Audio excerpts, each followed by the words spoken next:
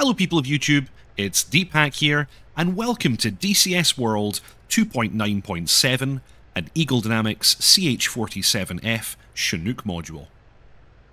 Today we're going to take a little look at flight plans in this early access module. This information may change over time, but I thought it'd be fun to give you all a basic understanding of how the system works at present and what is possible in this helicopter. It's one of the first aircraft that we have in the sim with a fully simulated CDU kind of FMC style setup, and it'll be a bit of fun to go over what you can do with it.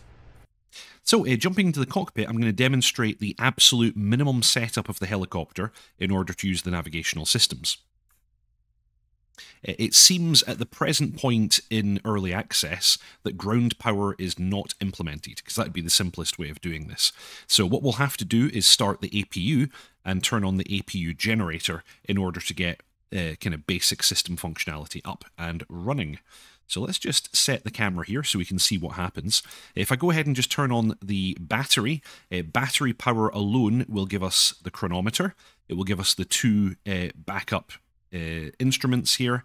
They'll power on in just a moment, and it gives us one of the CDUs. However, I'm not 100% sure whether or not that gives us the IGIs, the actual navigational systems at this stage. I suspect it doesn't. But who knows? Who knows?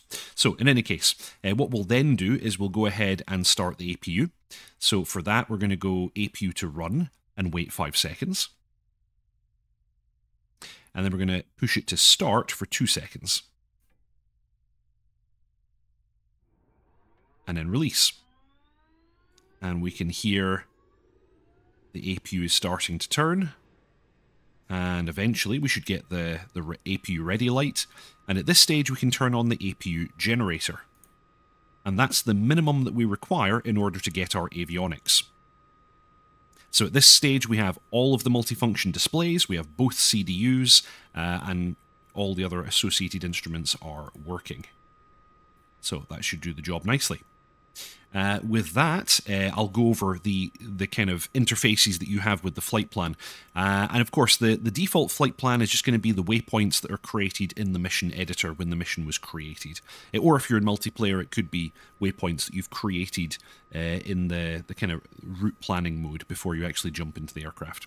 So here we see the Flightplan Summary as displayed on the multifunction display. You can get flight plan information both on this multifunction display page, but also on the CDU. We'll cover the multifunction display first. If you don't have this up on one of your screens because you have something else up on the display, then you have the option, let me get something else here. You have the option of pressing System, and that takes you to the Systems Index, and then down here we have Flightplan Summary. Choose that, and you get your flight plan. This screen is very, very basic. It doesn't do very much, but it gives you a simple reference when you're trying to figure out kind of where you are in your flight plan. You have paging controls here if you had multiple pages worth of flight plan contents. Note that your flight plan can contain up to 89 waypoints. This aircraft actually calls them ACPs, or Air Control Points. They're numbered 1 to 89. You then have an additional 10 points numbered 90 to 99, and they're reserved for mark points. So yeah, 89 waypoints, 10 mark points. So yeah, you could have multiple pages, but in this case we don't. You also have FPP control here, which will move the highlight through your flight plan. You then also have the Direct To control here. So if I was to highlight one of these, I could then hit DIR, and it would set up a Direct To flight plan immediately. And then I can also flip-flop between the primary flight plan and the alternate flight plan. We currently don't have one of those loaded. You'll then also see that you have the expected speed. Oh, actually, the type of point, these are all cruise points. I think currently cruise is the only type of point that is implemented. In the future, we'll have hover points and all kinds of other types of point. We've got estimated time of arrival, we've got course, and we've got distance. And then we also have the option to highlight one of these points and press CDU, and it will display that point on the CDU and give you quick access to adjusting different parameters for it, or just looking at things like your ETA, ETE. So, just so you're aware there. We then also have some more options down the right-hand side for how this information is displayed. We're currently in Summary page. There is legs, but that's currently not implemented. There's data, and that expands the data block for each one of these, giving you access to the full set of coordinates and magnetic variation. Fuel page is also not implemented, and then we can go back to summary by pressing summary.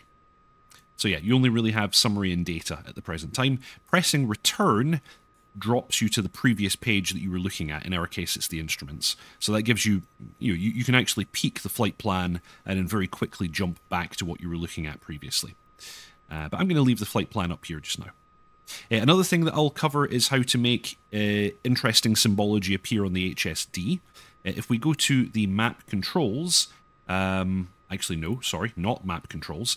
If we go to the overlay, thank you.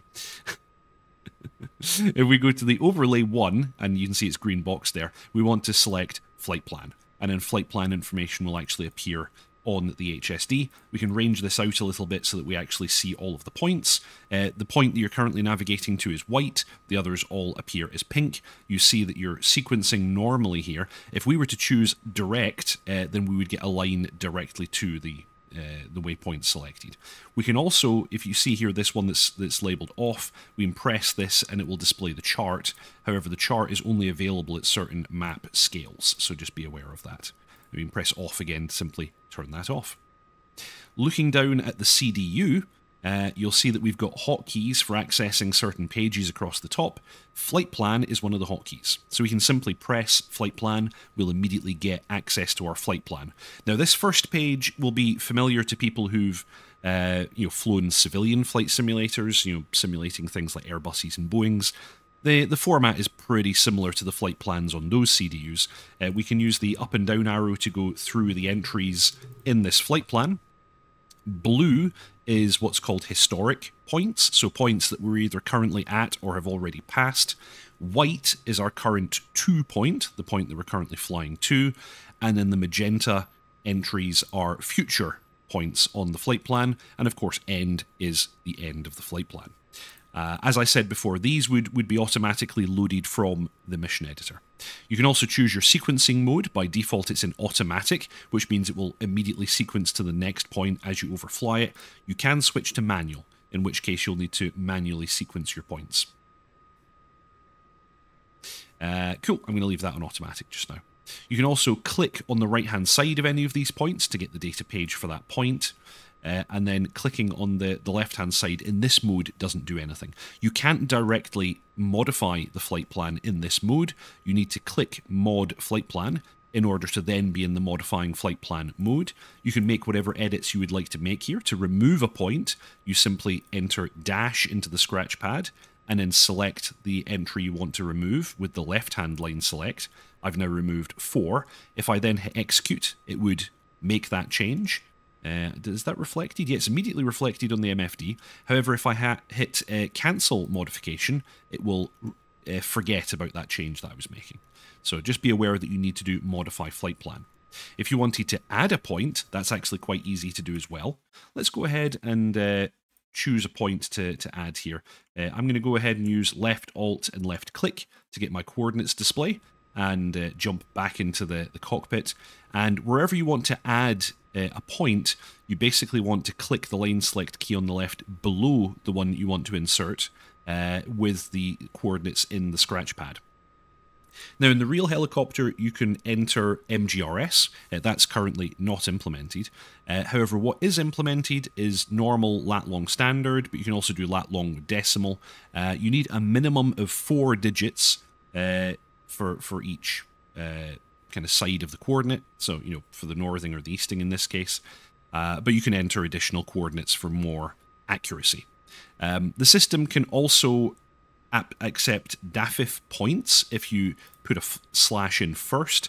These would be like airport identifiers and other kind of waypoints. I don't have a good source for what those are at the present time on the DCS maps, so we'll ignore that for now, but just be aware that it is possible to enter like waypoint names and things like that if you precede it with a /. And we also, as I said, have the ability to do standard lat-longs. So let's try entering this point here. I'm going to do a north, and I'm going to keep these simple. I'm just going to do the minimum, the 4 digits. So 3632. and then we can enter the easting. Note that for this aircraft, you don't need the leading 0, so it's just 3839er in this case. And I'm going to do the line select key on waypoint 4, and you'll note that it places it above waypoint 4. Whichever one you choose, it will place it above. So I've now added an extra point to this flight plan. And it takes us out of mod when we do that, it seems. So you can see here are the points. It retains the numbering, by the way. So if you don't like that, if you want to renumber, be aware that you can go into Flight Plan Management and select Renumber, and then go back to Flight Plan. You'll then find that they're then numbered sequentially once more. So we've got ACPs 2, 3, 4, 5, and 6, with 6 being the end of the flight plan. That makes my flight plan a little kind of wibbly now, because I'm kind of going back and forth, but you get the idea. As I said before, we can do a direct to. So if I press DIR, I can actually switch from doing a normal flight plan to say, right, I want to go straight to point 4. So DIR, and then line select key beside 4. You'll now see that a bunch of the points have been coloured blue, making them historic. Same here on the MFD. And if we look over here, you'll see that the helicopter is now going to navigate straight to that point and then continue the flight plan from there. That's how it's set up to work. So nice and simple, just press the DIR key. And then you're able to do a direct to. Flight plan will take us back to the normal flight plan. Something else to note is that the aircraft actually maintains 2 flight plans. You always have a flight plan and an alternate. If we go to the index here, you'll see that we have ALTN, alternate. Again, this will be familiar to those of you who are flying things like Boeings and Airbuses. By default, this will be blank. There's no way currently of defining this in the mission editor, so you can only create this either by hand or using the flight plan management. So note that if I go into flight plan and I go into flight plan management, I have these 4 options down the right hand side here. So I can add the alternate. What this will do is it will take all of the points that are in the alternate flight plan and append them to the main flight plan. I can replace the flight plan, where it will take the entire alternate flight plan and dump it on top of the current flight plan, effectively erasing that. I can replace the alternate. It will take everything that's in my current flight plan and put it into the alternate. Save flight plans currently not implemented. That would in effect save the flight plan into the DTC, which is not currently in the game. And I also have the option to erase the flight plan. That will completely blank out everything that I've got there. Load flight plans similarly not implemented at this time. So let's go ahead and replace the alternate. If I press that, you'll see that we're now in the alternate, and it now has all of the points that I had in my main flight plan. We can now flip-flop here on the MFD, so Flightplan Summary, Alternate Summary. You can see that these are both identical. Something that you might want to do is you might want to have the alternate set up to be your return. So if I go to Alternate Management, I can actually reverse the alternate. So if I press that, the alternate is now the same as the main flight plan, but going the other way. That could be useful. Another standard use for the alternate is, as the name might suggest, setting up an airfield that you want to use as your alternate in the event that you have to abort your mission. So you could manually create an alternate that will give you a route towards your kind of divert or alternate airfield. Nice and simple. So, that is, at this time, basically all of the functionality that you've got with regards to flight plans, the CDU, and the flight plan summary page on your MFD. Okay, thank you all very much for watching. I hope you enjoyed that. If you'd like to further support me and the channel, you have the option of joining Deephack's ground crew. For a small monthly fee, not much more than a cup of coffee, you can help me in creating this content. I really appreciate those of you who've already done so. There's a few small benefits if you do so. You get to join the Deephack's ground crew Discord server, where we can all hang out and chat, and also I occasionally do flights together. I've also started uploading some of the mission files as well. And of course, apart from that, you just know that you're helping me out. But otherwise, everybody should subscribe, like, and comment. And thank you all so very much for watching. See you next time. Bye.